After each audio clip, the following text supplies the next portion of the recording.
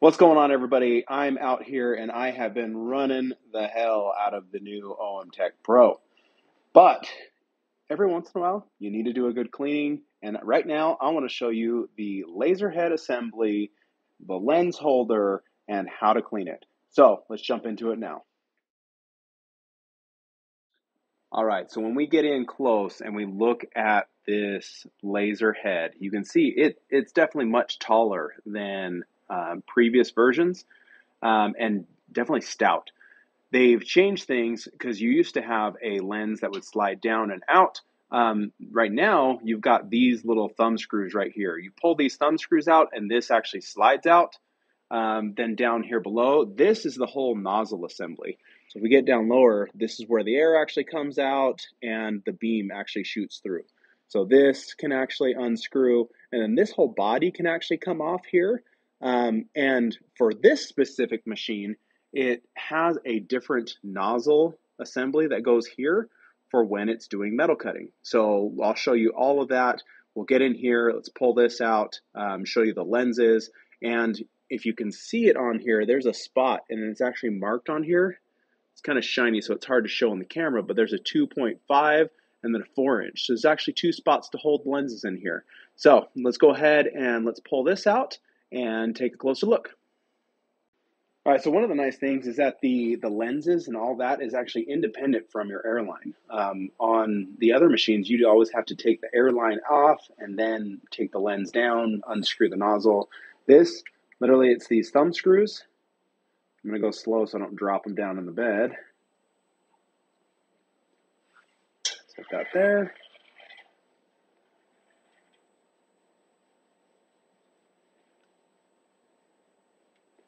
And that one there. So now with those two out, you just grab onto this and it slides right out. And I'll get closer, but you'll be able to see that there is a little bushing on top and bottom to make it a really snug fit.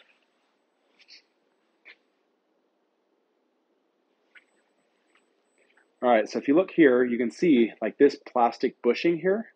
This is actually, it's got like a little bit of a spring to it. So as you push it into the housing there, it makes it so it's a nice tight fit. Same thing on the bottom. You've got this right here. And you can even see, like, looks like my lens, it's getting a little foggy, a little dirty. So we need to clean that. But there you go. That's how that's held in there. And then you got the same thing, this retaining ring, which is very similar to previous models. You take this retaining ring off, the lens will fall out. And then if you had a 4-inch, you could put it on the top here, drop it in, and then put the retaining ring on the top. So you'll see how that looks. So there's your 2.5, here's the 4. So 4 goes in here from the top down, retaining ring on top. 2 goes in here from the bottom up, retaining ring going on top. So either way, when you put the lens in, you want the flat side facing down towards the bed. So that way you have the lens oriented correctly. The dome side actually receives the laser beam, and then the flat side faces the bed. So let's go ahead. I'll just take this ring out and get this cleaned. All right, so you can see here, I'm just using this little tool. I don't know if this is going to come on all the machines. I know I've seen it in some of the newer models of the normal line. But yeah, it's the perfect size to fit right into these grooves. And then you can just, once you get it in there, you can just turn it and pull that out. So I'll finish doing that. And this is already a little bit loose.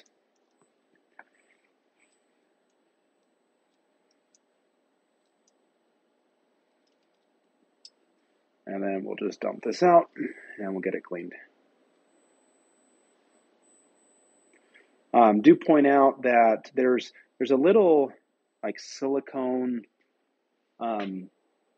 washer that sits on there, and that's for the actual retaining ring to push against rather than pushing on the lens, just to make sure you're not scratching it. It does make for a tighter fit, so you have to tighten it down a little bit more. I don't know if that's good or bad. I know I've seen in some of the videos from American Photonics, if you put too much pressure on the lens, it starts to create varying effects because of the pressure that it puts, and it kind of distorts the beam from the lens. So I haven't seen any issues yet, but yeah, that goes in there as well. So I'm just going to clean with some isopropyl alcohol. This one says 70. I actually just kept the bottle. It's a 99. And so we're going to go ahead and use this on my microfiber towel. It's nice and clean. I'll go ahead and just a quick wipe down because I don't get it super dirty before I clean it again. And then I find a nice dry spot and I wipe that off as well. So a lot of people use gloves. I'm not that careful, but there's my lens now nice and clean. You can see that spot that I did have on the back is gone. And we'll go ahead and throw this back in. Paying attention to the 2.5 side, that's where it needs to go. So I'm going to take this, there's a 2.5, flip it upside down because that's where the lens goes. And then I've got my dome side right here. That's going to go down. So that way when it turns up, the flat side is facing the bottom.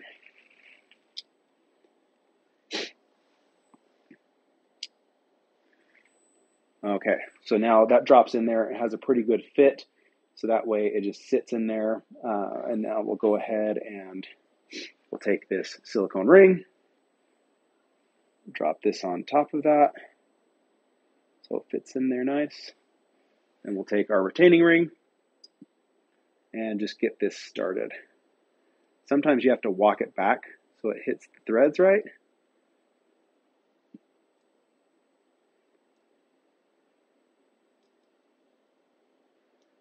There it goes. You can just like feel it click in. So got that in. Now we'll use our little tool, start tightening it up.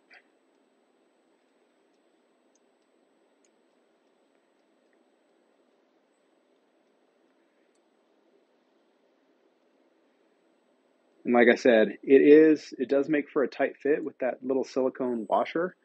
But if that ring is sitting up too high, it impedes going back into the head. So now let's just give it a check, make sure it's tight enough. Should be able to I kind of set the bottom piece in there and then work the top in, and then it should slide right in there, just like that. And it is a pretty good snug fit. There is like even a, zoom back in.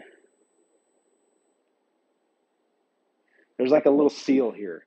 So you can see like a little silicone bead right around that edge. And so it seals pretty good. It keeps the air from coming out this way and it all goes down. But there you go. So now just reverse operations. I usually go and just make sure that I've got one of these threaded because it has threads on here and it also has threads inside of the head. So I just make sure that they're threading nice one at a time. And once this one I can see has gone in, I give this other one a start, and they're both headed in. So, all right, and there we go. So that's taking the actual lenses out, getting them cleaned, doing that kind of stuff. You can leave the lens just in the holder and clean it with a Q-tip and alcohol or like a lint-free Q-tip. I like to just get it out because after I've done that a couple of times, around the edge of the lens can still get dirty. And so it's nice to have just a nice, fresh, clean lens. So now let's look at this actual laser nozzle down here. So this, and I'll zoom back in. So this part right here actually comes off. And this is the nozzle. So it actually, the part that has the hole. So, and there we go. So that's the nozzle. You've got your air line here. And then this obviously is able to turn and come off as well. Now what I want to do is I'm actually going to look at how I remove this. So that way we can put the other nozzle in place for the metal cutting operations. All right, so as we get in looking close at this assembly, there is a spot right back here that has these two screws. They're actually holding this in place. So we're going to go ahead and I'll get those two screws undone, and then we should be able to lower this down. All right, so here are the pieces taken off of the laser head, so it's a little bit easier to see. So this block here actually sits up inside the back part the laser head. So slide this back in there so I can show you. So it sits right here.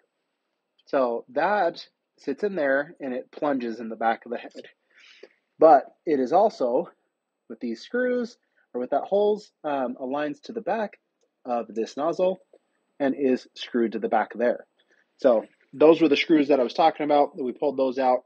And then I was able to go in and unscrew the whole nozzle, lifting this piece up and out. So that way it would actually screw freely and then unscrews from the bottom here. So now we're going to go and we're going to take this laser head, which is for the metal operations. And this one actually has bolts that go up into it.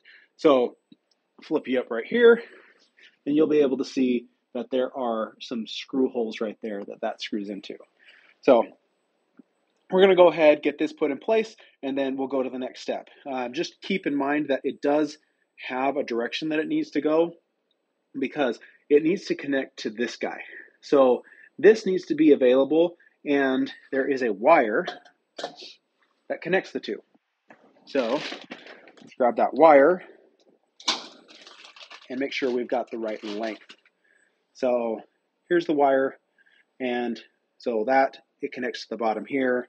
So we should have plenty of room to just make sure that that's able to connect. Maybe we'll put it at the back of the laser head, or maybe it goes to the front because I need the air line over here. So that's probably what we need to do. So point it to the front, air line on the side, and go from there. All right, so we've got this nozzle attached, and you can see that there's the 4 screws that go on it. So we put this in this orientation because our air line is over here. So we got that hooked back up. Now I'm going to go ahead and hook up this wire that goes from here over to here. Okay, so there we go. So that wire is hooked up. You can kind of position it out of the way. But yeah, there you go. So that's what that looks like. I'll go ahead and put the lens back in. I had just pulled it out just to try and see a little bit better about what was going on and how things are put together. But yeah, so we'll put that back in. And then that should be it as far as changing out the nozzles. And this is ready for metal cutting operations and doing calibration. So we'll cover that in the next video. But if you do have any comments, questions, whatever, like throw those down in the description or in the comment section. Right, well, there you have it. That is how you change out the nozzle for the 150 watt hybrid OMTech Pro to get ready for the metal cutting operations. We also went over how the lenses are sitting in there, how they're cleaned, all of that stuff.